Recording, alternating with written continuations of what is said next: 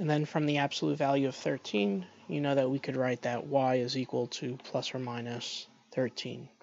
Now let's take a look at the original problem to see if we have any extraneous solutions. So if I plugged in positive 13 here, it would be positive, the argument would be positive, and it would be positive there. The problem is if we were to plug in negative 13, both arguments would actually be negative, and that's not allowed. So that's why we'd say that y is equal to no solution. Or you could just say that there's no solution. Well, actually, you know what? 13 worked, right? So the actual answer would just be 13. Okay, I was getting a little ahead of myself. And our last problem, problem number 4, says that the log base 10 of x plus the log base 10 of x plus 3 is equal to 1. So we see we have multiple logs. There's a plus sign in between, so that's going to be the product property. There's nothing in front, so we can go ahead and use the product property and write log base 10 of x times x plus 3 is equal to 1. Now sometimes when we get stuck, we use the translation property, which means 10 to the first power equals this.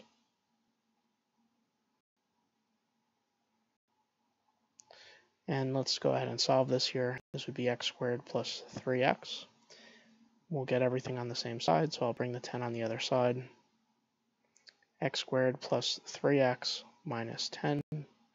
We could factor to solve this. This would be x plus 5 times x minus 2, giving us an answer of x is equal to negative 5 and x is equal to positive 2. Now let's check in the original problem and just make sure everything's okay. If I plug in 2 here, that's good. If I plug in 2 here, the argument's positive, so that's good. If I were to plug in negative 5, automatically I see that that wouldn't work. So that would be an extraneous answer. X would be equal to 2. So just as a summary, we've talked about extraneous a few times up to this point.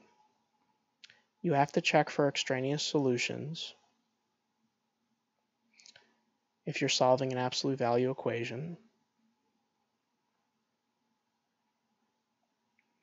If you're solving radical equations. If you are solving rational equations, meaning that there could be variables in the denominator. And also we're seeing it now with logarithmic equations. All right, so for homework, what I would like you to do is practice 10.3. Please do numbers 9 through 20. All right, so try those out, and we'll talk about the homework in our next lesson. So have a nice day. Good luck.